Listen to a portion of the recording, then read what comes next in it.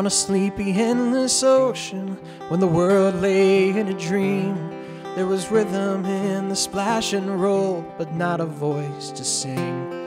So the moon shone on the breakers, and the morning roared the waves, till a single cell that jump and hum for joy as if to say, this is my home, this is my only home, this is the only sacred ground I have ever known. Should I stray in the dark night alone, rock me, goddess, in the gentle arms of Eden.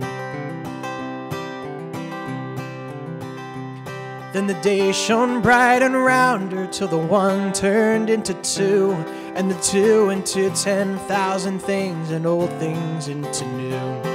And on some virgin beachhead, one lonesome critter crawled, and he looked about and shouted out in his most astonished drawl, this is my home, this is my only home, this is the only sacred ground I have ever known.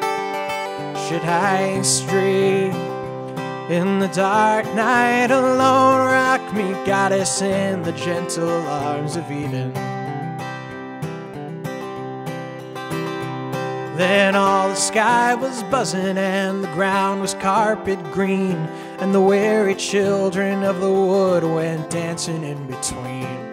And the people sang rejoicing when the field was glad with grain, their song of celebration from their cities on the plain. This is my home, this is my only home, this is the only sacred ground I have ever known. Should I stray in the dark night alone, rock me, goddess, in the gentle arms of Eden. Now there's smoke across the harbor, and there's factories on the shore, and the world is ill with greed and will and enterprise of war.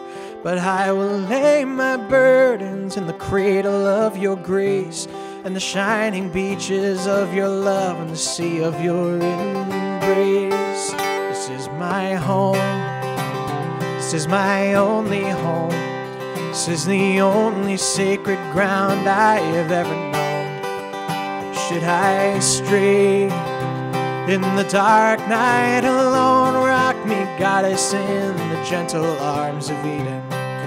Rock me, goddess, in the gentle arms of Eden.